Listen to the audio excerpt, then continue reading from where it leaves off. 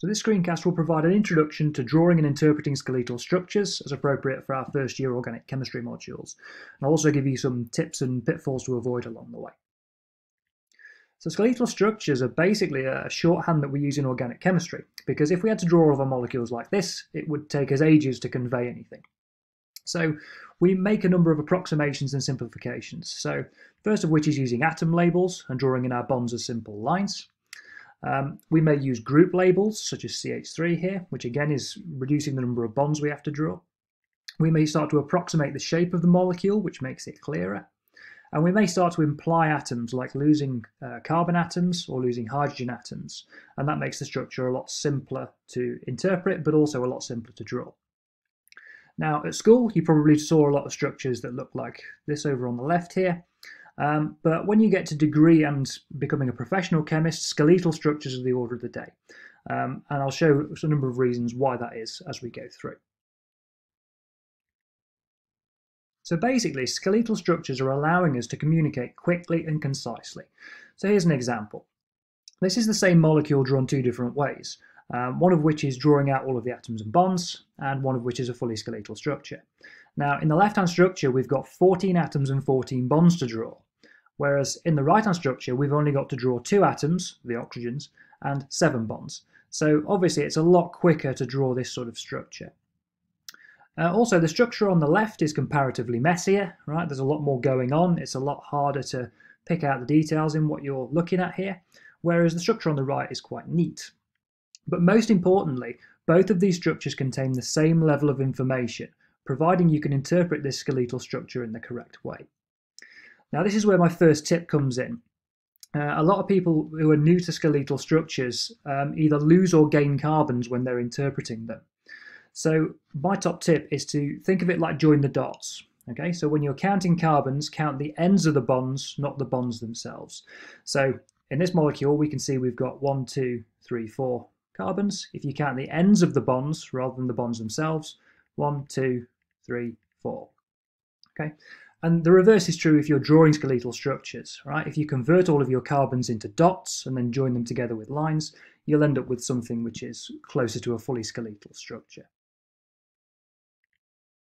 Now, as well as implying carbon atoms, we can also imply hydrogens. But hydrogens that are connected to what we call heteroatoms, and that basically means any atom that's not carbon, most often in organic chemistry that'll mean nitrogen or oxygen, are always drawn in. But any hydrogen atom that's attached to a carbon, unless it's needed for clarity, is usually implied.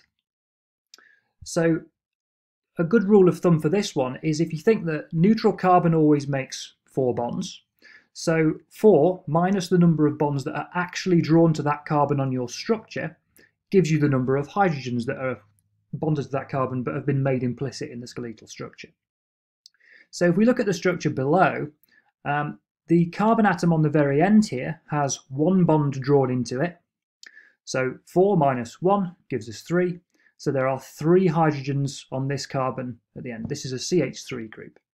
If we move along to this guy in the middle, then it's got 2 bonds drawn in now. So 4 minus 2 gives us 2 hydrogens which are implied and not actually drawn into the structure. And if we go through the rest of the structure, we can see the rest of the implicit hydrogens where they are. So it's always useful to bear this in mind when especially when you get new to skeletal structures. Don't forget that when you're looking at a skeletal structure like this, the hydrogens haven't gone anywhere. We've just made them implicit. So there is 1 hydrogen attached to this carbon, for instance, whereas this carbon over here doesn't have any attached. So here are some examples of how implying carbon and hydrogen atoms makes things neater. You can see this is actually a relatively simple molecule, but it looks quite messy. Whereas if we make it into a skeletal structure, it becomes much neater. When we start to get more complicated molecules like this, we're actually now starting to lose some of the information here. We're starting to, things are starting to get a bit complicated. You know, it's difficult to pick out the oxygen atoms, for instance, in this sea of carbons. Whereas when we make things skeletal, everything becomes a lot clearer and it's a lot easier to see functional groups like this, for instance. And when we get onto very complex molecules, actually non-skeletal structures like this can no longer really work. You can see you've got overlapping bonds here, everything's too crowded, you can't see what's going on. So in molecules like this, we actually need skeletal structures to make them legible at all. So it's a good thing to get into early on before you deal with more complex molecules like this. So another thing which helps to make your skeletal structures clear and accurate is using the correct bond angles. If we look at a molecular structure of triple bonded carbon, we can see that it's linear, right? It's a straight line.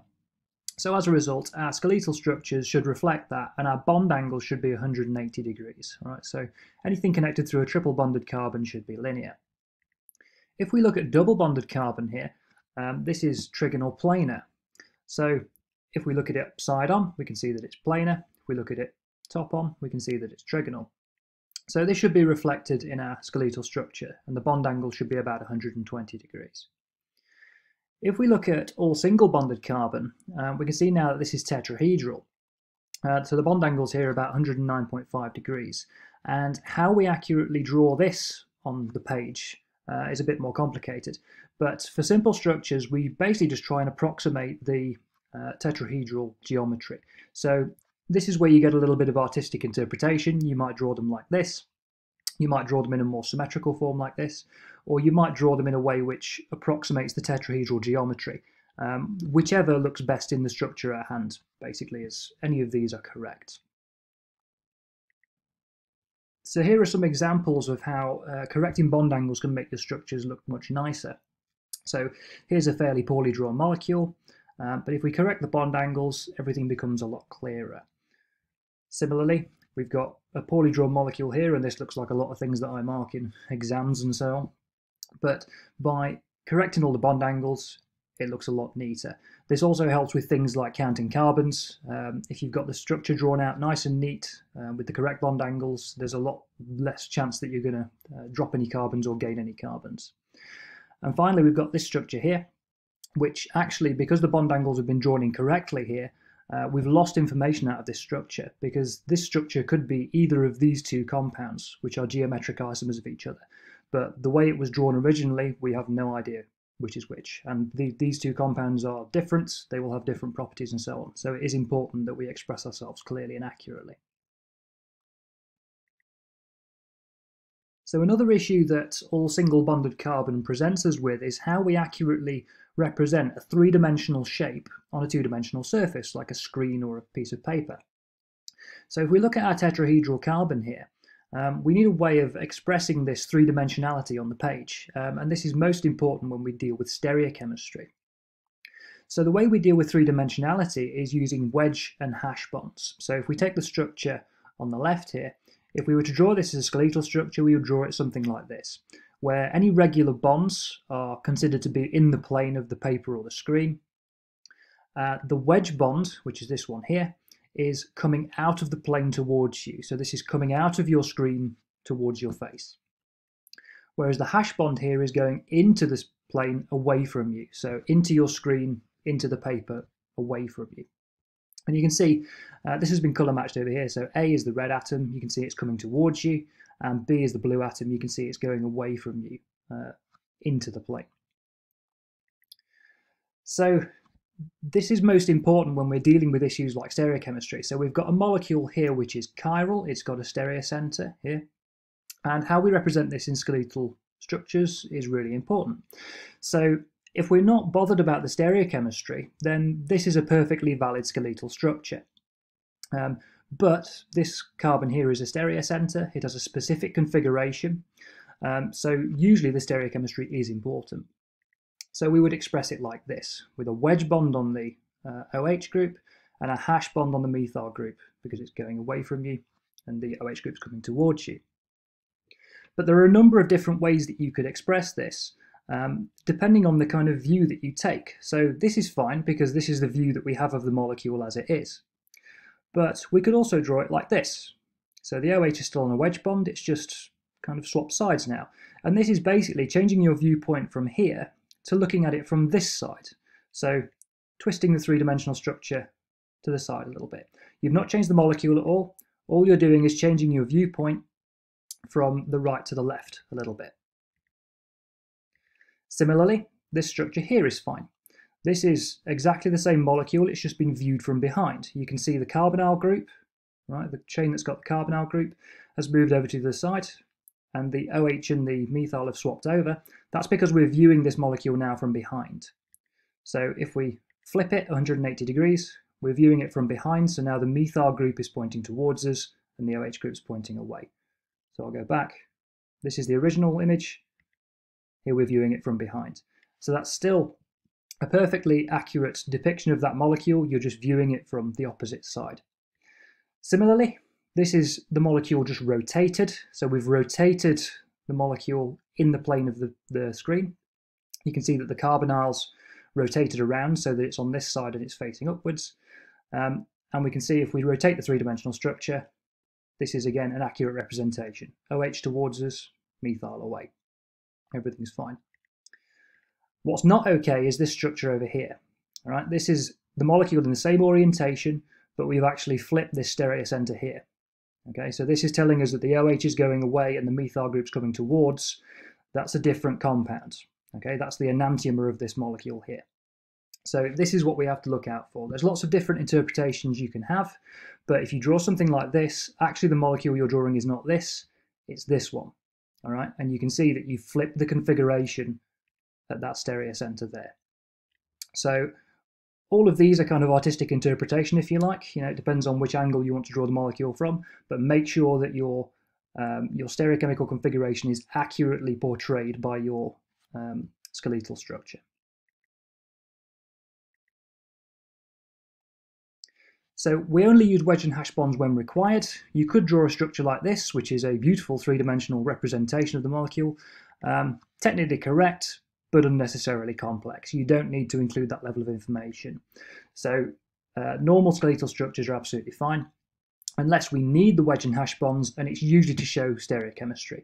So this molecule here could be any of 4 possible stereoisomers because there's 2 chiral centers in this molecule. So it could be this, this, this, or this. So you would need to draw out specifically which structure you were talking about. If you were to draw a structure like this, you would generally mean that it was a mixture of all of these.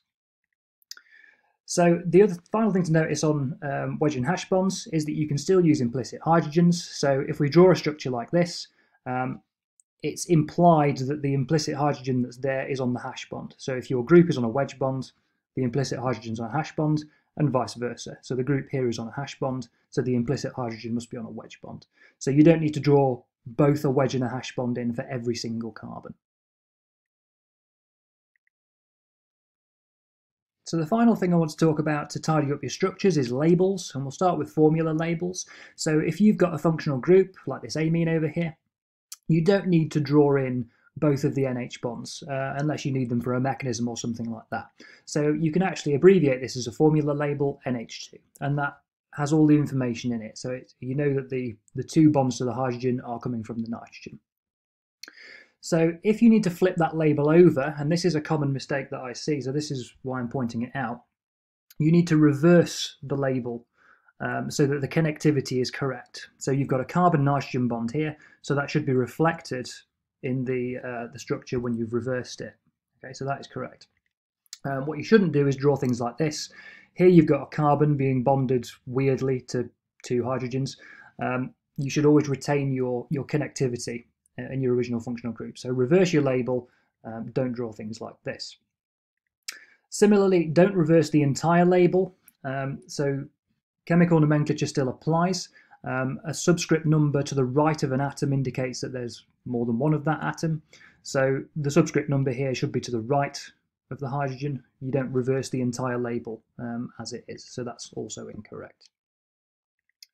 So another example here, we've got a carboxylic acid group. We can abbreviate that as CO2H. So if we were to reverse that label, it would look something like this. So again, maintain your connectivity, right? You're bonding between the carbon and the carbon, not the carbon and the hydrogen.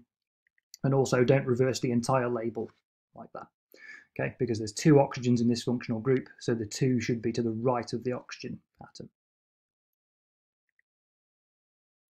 The final thing I want to talk about is named group labels. So certain groups in organic chemistry have been given names.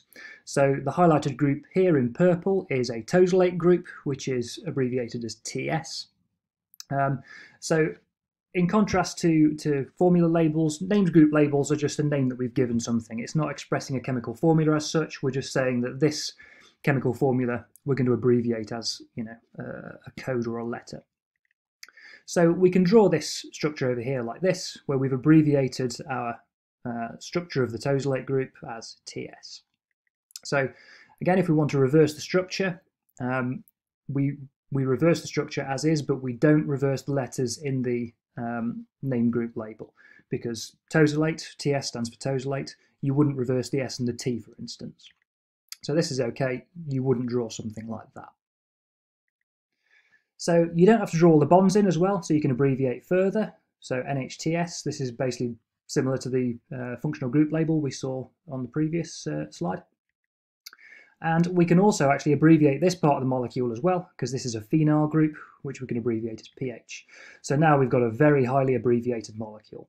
And actually, if we lose the bond out of there as well, you can abbreviate this entire molecule as this very short string of letters. So now it's up to you to strike a balance between brevity and clarity, I guess. If you need any of these functional groups here to do any mechanisms in, obviously you should draw them out. But looking at something like this, it's not immediately clear what the chemical structure is. You're going to have to do a little bit of mental working out to think about what this is. So sometimes it's actually clearer to draw some of the structure out. You can over abbreviate if you like.